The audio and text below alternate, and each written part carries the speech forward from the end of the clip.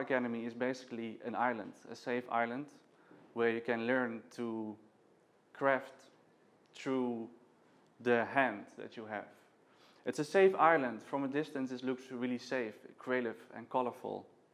Yet, when you're inside there, it can be chaotic, and we can feel lost. But the truth of the matter is to focus and to go within, sort of like a meditation. Focus on yourself and don't try to focus too much on what other people think of you. We are creative people, and we are here to speak about our own vision, not let anybody else decide what our vision is. We might get lost, experiment with different substances, walk on walls. There's no up and down until eventually we find the golden key to open our hearts. Within infinite inspiration is within our hearts. Let's just breathe for a second. Because you live in this big city and probably have been rushing around a lot. Rushing around to get here, get to your work, get to your hobbies, to your friends, whatever. And why all this rushing? There is no goal beside the goal you set for yourself.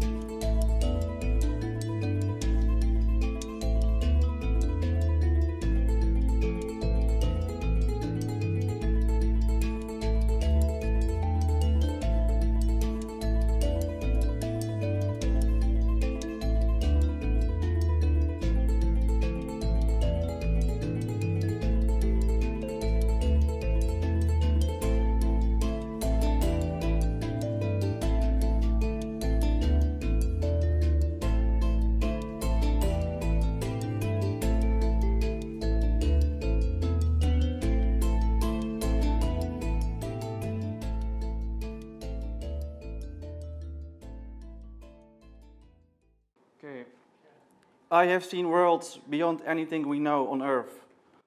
With so much detail, it is unimaginable. With golden temples reaching into outer space, they have to be rooted deep into the Earth. Oh man, try to imagine a golden mountain floating on a pink cloud in space with waterfalls and colorful rainbow people. Our minds can create any image. Yet we have never seen this, but our minds can only reach the limit of form. They are, I don't need this. We are just limited. Actually, we're just dreaming. When you zoom out into the world, you see Rotterdam is just like a colony of ants, actually. So, disconnection through labeling. With words, we can create the world we live in right now. We can empower each other, and we can feel good, we can feel bad, just through words. Words are powerful. But we don't see words, they have no form, unless we depict it. So this is a picture from Alex Gray. In art, we can depict things that are not, we cannot see with our eyes. So that's why art is really valuable. This is a work by Escher, and during my art academy school, when I show this picture, my teachers would often say, it's just Escher, and they labeled this like, it's fake, and I don't like it because it's like, this was hanging in the mathematician hall from the high school, So they probably don't like us because they label this to something that they don't like. So, but actually the world is really magical. On the left, you see somebody holding a butterfly. Or if you would label it, you could say it's a mandarin. But then you leave out all the magic. It's not a mandarin. It's whatever you want it to be. So on the right, you have this image, which for me is really powerful. It tells that trees are not what we think they are. They are connected and they communicate through their roots, which we don't see because we just see a tiny tiny part of it. We don't see the whole. So life is based around cycles, actually. And yeah, you can think of this what you want. But it's actually, for me, it's a way of dealing with my own darkness, actually. And to get through the light, you have to go through darkness. And labeling is also a strange thing, I think, because these forms are all me, yet it is not me. What is really me is life going through me. It's life itself going through me.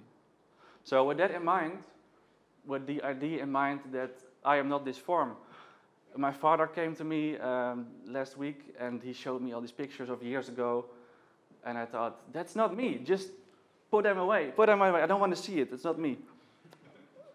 It's part of me, actually. That's my history and that's who I am today. And with that in mind, I made this landscape with evolving frogs and skeletons drawing itself eventually. It's the self drawing the self. Okay, so the world we live in is like a big bang, a manifestation of the one. And it's beautiful. There are beautiful things out there, like this beautiful scenery. Yet we live in a world of duality, so when there's this, there's also this. And this. Human beings create their own worlds. They create landscapes with like beautiful advertisement, natural phenomena. And look how civilized we are. We can build things like this higher than the Empire State Building, only for corporations that make us feel worse. Like, do we feel good about this? Like, drowning ourselves in fast food and destroying the planet while doing that. Oh, how civilized we are. Consume, buy, stay asleep. Just buy your fucking happiness. You've got two people in this world, the watchers and the watched. This digital technology is great, but it's also creating duality. Duality is like low vibrational, totally great. So, it's not all chaos. This is a work of Bos, and he depicted the Garden of Eden, where we are playing, and eventually the hell, which is here. Maybe some of you might think we're in there. Some of the people in the world think we are in total chaos.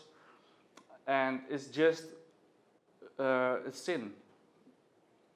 It's a punishment for our sins, I think. And this is more chaos. Progress. In the name of progress, we destroy our planet and animals get extinct. This is another one. Example of duality and sharing in the 21st century. Okay, another thing that I found surreal is like when we play video games, you've got like Mario who is just eating mushrooms, jumping in the sky, traveling through worlds, and monsters flying around. And that is completely normal because it's just a game. While if I would take mushrooms here right away, then people would think I'm crazy and it's illegal. Well, what's the difference? So, we live our lives through cell phones. I'm not going to say I don't. I'm addicted as well with my Instagram and with all the social media that I have. I'm not going to deny that I'm basically already a cyborg. The only thing standing between me and cyborg artificial intelligence is just these primitive screens that we have. But soon they will be lost and we will be cyborgs all the time. So if there is evolution, there's also devolution. Because in a world of duality, there are two sides. So we can drown in this technology or we can be empowered by it. The choice is up to us. Yet, there are also great things happening, of course. It's not just chaos. There are gatherings where people come together, like this festival or here, and where we can have human connection with each other without technology. So we are nature. I designed this poster a few years ago for a festival in Rotterdam, and I designed it, somebody else is fishing against it. That's just how it works. There's creation and destruction. So we live in these houses, which is like honeycombs. I like that thing. And the similarities between nature and man, a tornado and the human figure have the same fractal ratio. That's another one. It's just an example, but this is just what my inspiration is coming from. Like lightning and or veins and rivers and trees. When you zoom out or zoom in, they have a lot more in common than we think. When we label, we say, oh, it's a tree, it's a lightning, it's water, it's a river. Then it's all different. Then it's all duality. Well, in reality, it's just different forms of the same structure. So in my drawings, I apply this phenomenon, and the Wi-Fi network has its own fractal. And in life, we have our own pattern, actually. So this is a future depiction of the world, how I see it. And it's a maze. Like, you don't see the details at this drawing, but people are partying over here, and they're playing in the water, but you have to be rich to be there. And buildings from around the world are gathered in this picture, and buildings that have to be built. So it's the 7G Facebook Google network. So breathe, because breathing is important in all this chaoticness.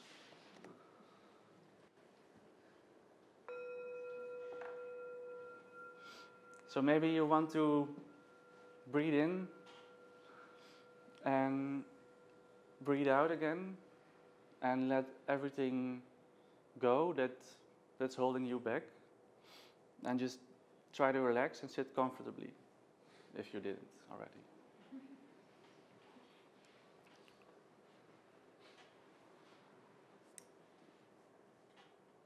So creativity is like a magical thing. I would say it's the most valuable thing in the universe, for me at least. If there wasn't creativity, then I just leave right away. And we have loads. We have too much stuff. We are drowning in our own stuff, which is great, but actually this is more great. I would not say become a minimalist, because becoming a minimalist is like, that's just something from the 21st century. Like, oh, become a minimalist, then you're happy. No, you don't have to become a minimalist, but it's great to look at white walls.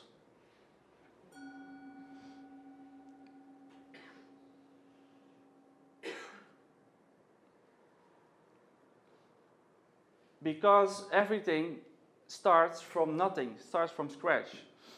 And I guess many of you never really stare at the blank wall. You never do. You never focus. Many of you probably never focus. You're always distracting yourself. Doing this, from the next thing to the next thing to the next thing. While if you're just focused on a white wall, for example, or just the nothingness, eventually your mind will become really bored with this, and it will start to depict images on the wall. Especially when the wall has a texture, you're going to see images, they are projected onto it. From yourself, from within.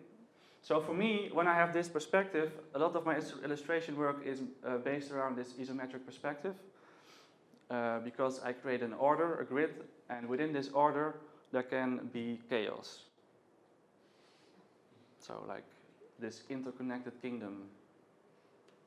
This is a part of it, with temples and monsters and small people in there waiting in lines and doing anything. So this is real size, somewhere in Rotterdam, and me reading from the Bible. So, if you also, this is another thing that I wanted to show, because if you look at just an abstract painting or texture of paint, you can see images appear. I might be crazy. This is from a few years ago.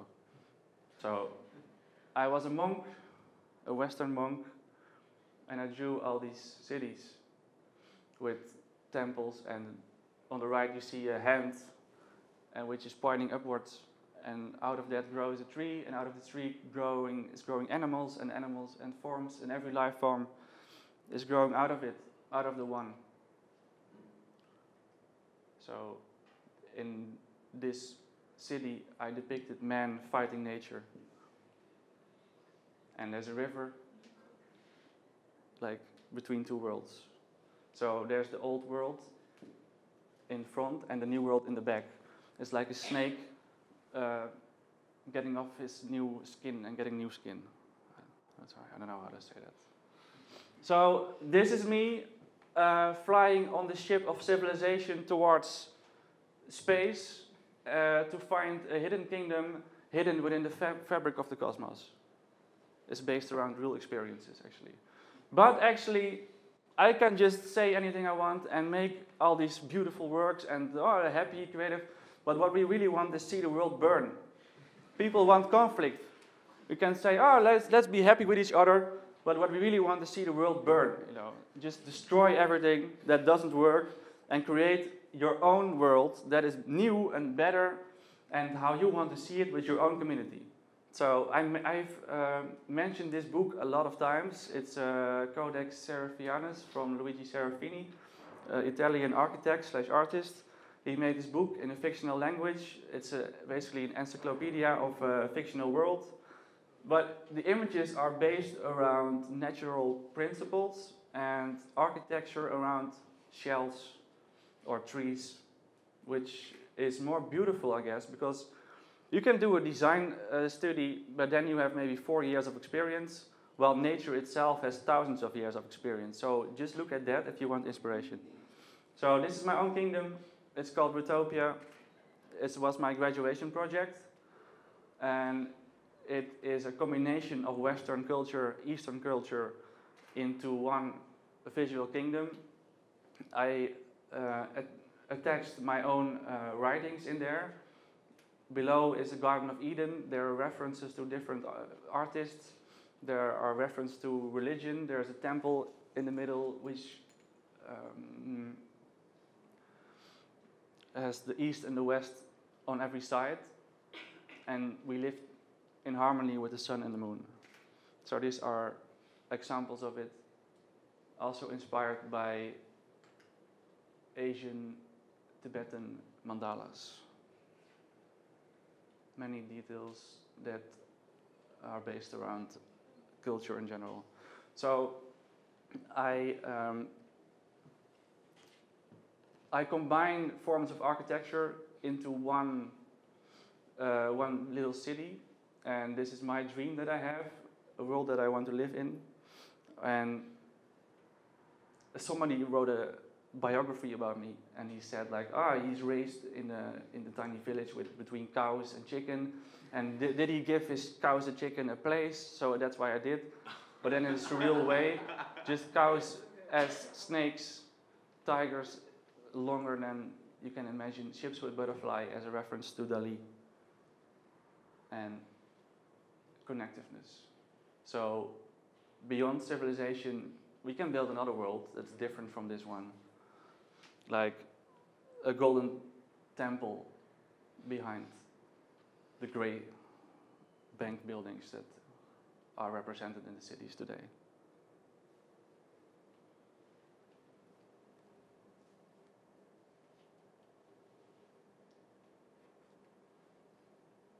So these works I compressed into this book.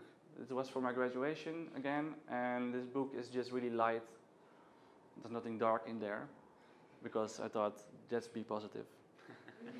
Yeah. And I sold this book during festivals and during end of the year 2018. I had my own store in Amsterdam Central Station, and there I made a mural around the ADE, the Amsterdam Dance Event, an alternative map of the city. People came around, and I had this. There were parties all around the city, and I had this map drawn out, and where you could go to with my favorite buildings in there. So, but most people are sleeping, so that's why they have blockheads actually. And they were. It was actually the goal for me was to create a space of mindfulness in a building that's really fast forward. People are in a hurry. They want to catch their train. They want to see the city. You want to do this, do that. There's only hurry. There's no time to stand still and really watch.